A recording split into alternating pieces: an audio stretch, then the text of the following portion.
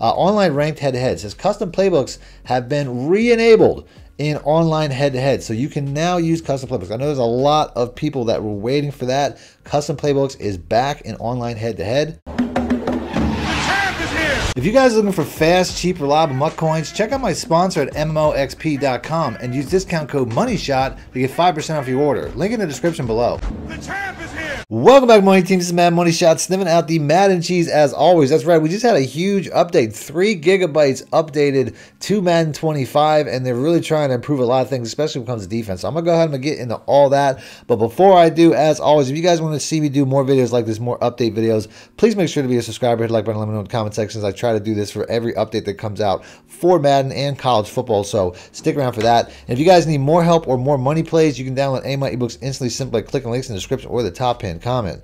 Now let's go and let's get right into some of the improvements they made. The first thing that I want to go over is gameplay. Obviously this affects every single game mode, but for gameplay, a lot of stuff they're really trying to focus on defense. Coverage, first of all. If you guys try to play cover for quarters or cover for palms, you know that this defense is pretty bad. It doesn't really match really well, and that's something that they've been working on pretty much all year. If you saw the last update for college, they added a lot of matching principles when it comes to cover 3. They even added a lot of new matching defenses or altered the defenses that were already existing in the game to basically try to get them to match better, and that sounds like what they're doing here with cover 4 quarters and palms. I haven't had a chance to test it out yet, but if this is true, it sounds like it's going to be a more usable defense post-patch, as it's pretty easy to glitch out cover 4 now. But now the first thing they mention here is it says they improved the box call logic to cover 4 and cover 4 palms to better defend passes out of bunch formations. Bunch has been the meta for probably more than a decade, so the fact that they're still trying to nerf this or to tone this down with defenses is kind of telling. But it says in the dev note here, the box check is a zone check made by the defense in cover 4 match plays versus bunch and tight formations. It intends to have 4 defenders box in 3 receivers. It says it is a zone match concept, so coverage defenders will initially read the play while they drop into their zone coverages and then match up in a man coverage on the receivers who enter their zone. So that's basically explaining what match principles do in the first place when it says matching up into man coverage. But if it's saying that they're going to match up in man coverage, it means that you won't be able to basically have a crossing route take somebody away. So it sounds like they're going to be much more committed to their receivers, which is probably a good thing considering that it's, like I said, it's really easy to glitch out cover 4. Now, a video that I put out on Friday, or I think actually was Monday, where I talked about how you could pump fake receivers and basically make them just like dumb out. That's something where they basically fixed already. That was something that I reported a couple days ago. They already fixed that, or at least it appears that they already fixed that. It says, fix an issue causing deep zone defenders to react inappropriately to pump fakes, leaving receivers open deep. This was something where I said if you basically just did like a delayed pump fake, you could get receivers to basically leave their assigned area and chase a ghost. So that's something that they fixed, which is probably a good thing. I haven't had a chance to check it out though, because like I said, there are some things here which I question if they were really fixed. There's another one here that says fix an issue causing the deep third hot route to default to the right third by default. I don't know why they said default twice, but regardless of the player's position on the field, when using a deep third hot route on the left, the hot route will now appropriately populate on the left. Another thing that I was creating a gameplay for today. This is college football, but I was creating a gameplay where basically I was running a matching coverage, and every single time my opponent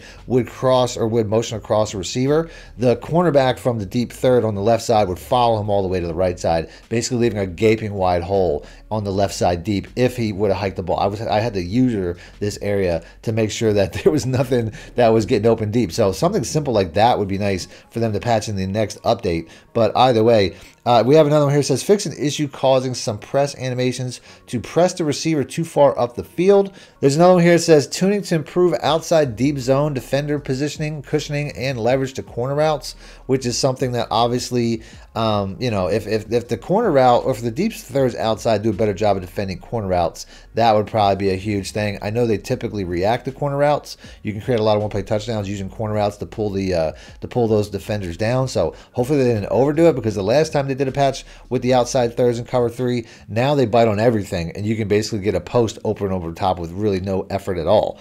Now it also says fix an issue preventing the switch delay or stick delay setting from saving correctly after changed in gameplay settings menu. So that was something that they put out. Now we also have passing and catching. This one here is pretty key. It says tuning to reduce the passing accuracy on high throw mechanic on competitive game style, which means a lot of people are high throwing too much, mossing everybody, rocket catching everybody, and they had to tone that down, which is probably good for the competitive community. It says fix an issue causing the revamped pass meter to show red on a dead-eye perfect throw, which kind of sucks because red's like the only inaccurate way you get an accurate throw in that particular system, which is supposed to make it easier for people to pass. The fact that there isn't inaccurate throws as often in that system. But either way, next up, they also tuned to decrease the pass accuracy of mid-tier quarterbacks based on the ratings. So they might have changed the threshold. It used to be 85. I don't know if they changed that or how they did that, but if you're using a bad quarterback, you might see it's more difficult to throw passes accurately, which is going to suck.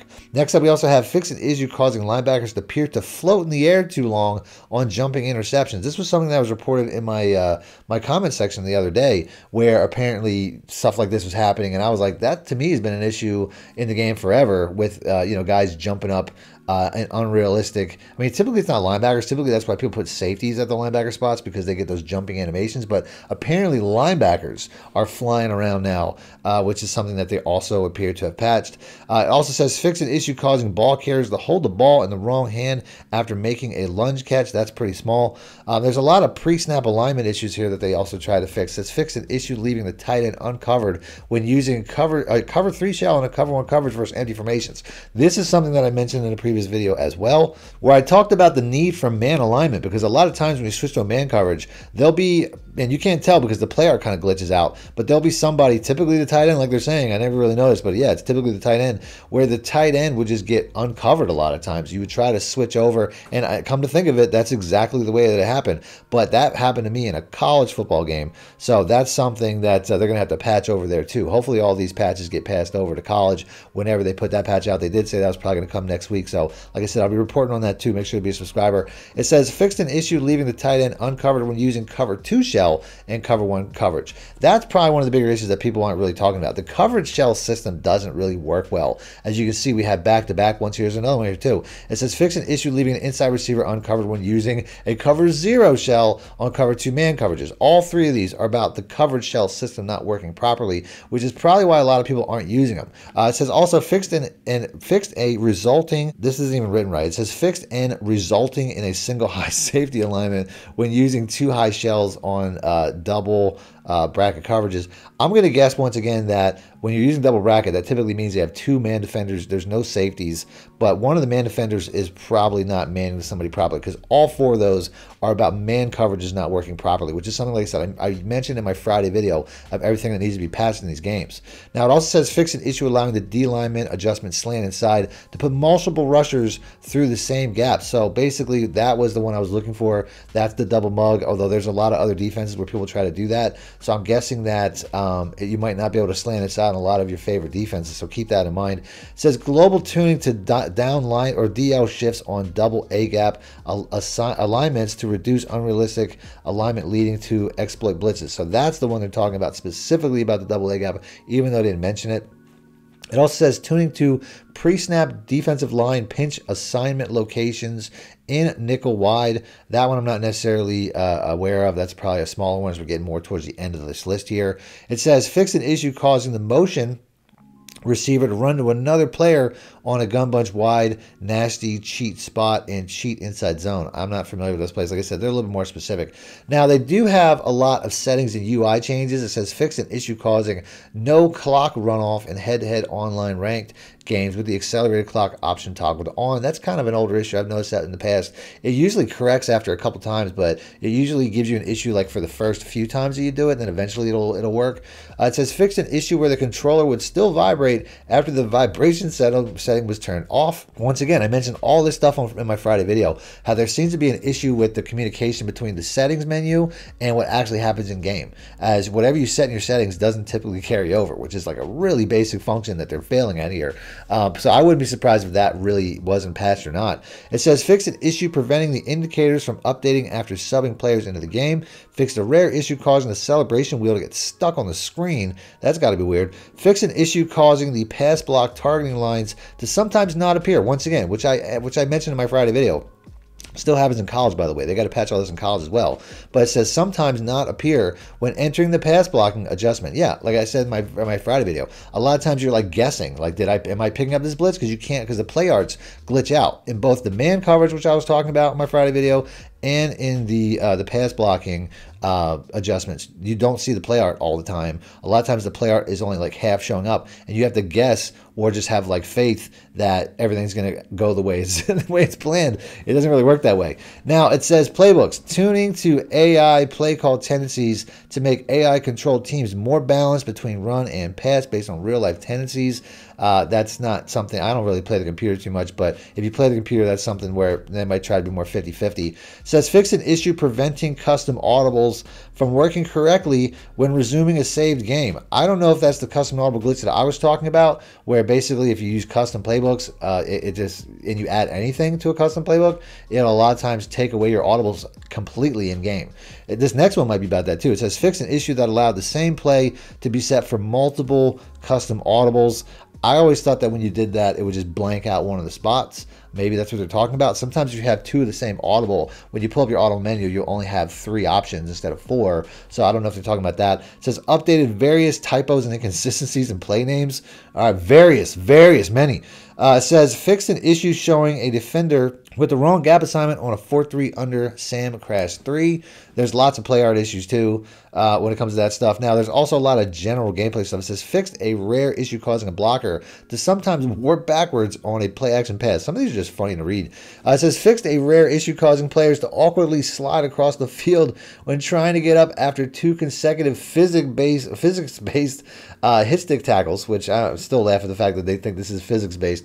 Added logic to prevent defenders from instantly disengaging to the outside when given a slant outside defensive line adjustment meant to force them inside. So a lot of small stuff there. There was a lot of franchise mode things that were corrected or attempted to be corrected as well. This is a very big list. This is a very big patch in general. It says fixed it, addressed an issue where non-commissioners could edit the height and weight of players. This has been going on since last year where you could do that stuff. It says fix an issue where the in-game ticker displayed incorrect game stats, which is something they also said, I think, in a previous patch that sometimes the announcers will be talking about something that didn't even happen when it came to a score, stuff like that. It says resolved an issue where league leaders and stats were not generated correctly on their respective list. This is something that I noticed a lot too. If you're in a league, and this has been going on since last year, but basically, if you're in a league where your guy has the most interceptions, usually he'll be at the top of the board. But if you're like 4th or 5th or 6th down the board, a lot of times it won't even show your player in the league stats. It'll only show it in the team stats, which is super weird. So I'm guessing that's what they're talking about. It says fix an issue where trading for a player and then editing them could update the player's portrait and model to the generated one. Not really too concerned about that, but resolved an issue where names of players created on a team builder team were announced incorrectly during in-game presentations. A lot of people like to play team builder. That might be important. Resolved a PC-related issue where the leagues were not generating mock drafts during the season. There's a lot of PC issues here too. Fixed a PC issue where the scouting report grade screen briefly appeared after making a pick during the draft. Resolved an issue where the change focus player filter went out of view on the weekly strategy training screen. Resolved an issue where primetime game logos did not appear on the franchise hub after the first season. Resolved an issue where users were taken back taken back to the onboarding select roster screen after backing out from the customized coach screen. I'm just going through these as quickly as possible, by the way, before creating a new league. It says address issues where the draft timer continued to operate even when set to off in league settings after pausing and resuming the draft. Resolved an issue where team builder uniforms failed to load after a disconnection and resuming the previous game. Team builder has a lot of issues, by the way, if you can't tell. We have another one here which says removed instances where wrong messages could fire in the message panel surrounding players winning player of the week, John Coachman, player sacks, and player rushing attempts. I'm not even sure what they're talking about here. General stability improvements as well. Always a classic general stability improvements. Now, Superstar mode says they fixed an issue where free agent contracts were not renewed correctly, fixed draft projection logic, fixed issues with animations in the featured deal stores and general stability improvements. Small for Superstar mode. I don't know if they ever changed. A lot of people used to complain that it wouldn't save their favorite plays or something like that. I don't know if that was a Superstar mode only issue, but that's something that a lot of people were talking about. Online ranked head-to-head says custom playbooks have been re-enabled in online head-to-head, so you can now use custom playbooks. I know there's a lot of people that were waiting for that. Custom playbooks is back in online head-to-head. And then we also have the ability to choose amongst different commentary teams is now supported, which is also really cool. So I guess somewhere in the game you can choose what commentary team you want. I'm gonna guess that's gonna be something in the settings, but I really can't tell. Maybe something you choose for the game. I really don't know. Next up we have art. Now the Browns Stadium rebranded to the Huntington Bank Field, added additional NFL player likenesses to guys like Deron Bland, Daniel Hunter, who's been in the game a long time. It's kind of strange he doesn't have a player likeness. It says additional, so I don't know if they just altered it. But Kyron Williams, Rashid Shaheed, Brian Anger, Jesse Bates, AJ Cole, Miles Killebrew, and then you also have some new gloves and cleats: the Nike Vapor Jet 8.0, the Nike Superbad 7, the Jordan Flylock 2.0 for people that are really into this stuff. Added cleats: Adidas Impact 2, Adidas Electric 1, Jordan Mid 11. Retro or Jordan Retro Cement. A lot of really good stuff for that if you're really into that stuff. I don't really care too much, but it also says miscellaneous visual bugs were fixed, just as some captain patches on a few teams that didn't have them, and fixed an issue causing all 3 flak jacket options to appear in the same player editor. Now it also has a lot of commentary changes here as far as audio. It says fixed various commentary bugs where speech can sometimes fire incorrectly for timeouts, incomplete passes, touchdown analysis. I mentioned this earlier in the video. Player names on important team builder rosters and post fumble in overtime, field goals, stuff like that. There's a lot of times where it's like the commentary wasn't matching what was going on, which is a major issue, especially if you're trying to get some immersion from this game. It says updated commentary to reflect the following changes: Brown Stadium, which we just mentioned, and there was also rebranding to the Commander Stadium to the Northwest Stadium. And then it says all songs are now on by default in the EA Music playlist for new players. This includes stadium music, the Madden theme, and the new Super Bowl theme song. So lots of stuff there. Let me know in the comment section. This is kind of a long video. I don't want it to go too long, so I'm going to try to wrap this up. But let me know in the comment section if there's still some things that you want to be passed or how you guys feel about it. Other than that, I have some other Madden stuff popping up on the screen, so if you want to see that, just click the link. And until next time, thanks for watching, man. My shit out. Need more help or just want to show your support? Then head over to my Patreon and join my team, where you can get exclusive content like ebooks and bonus plays, as well as early access to my vids and more. Link in the description below.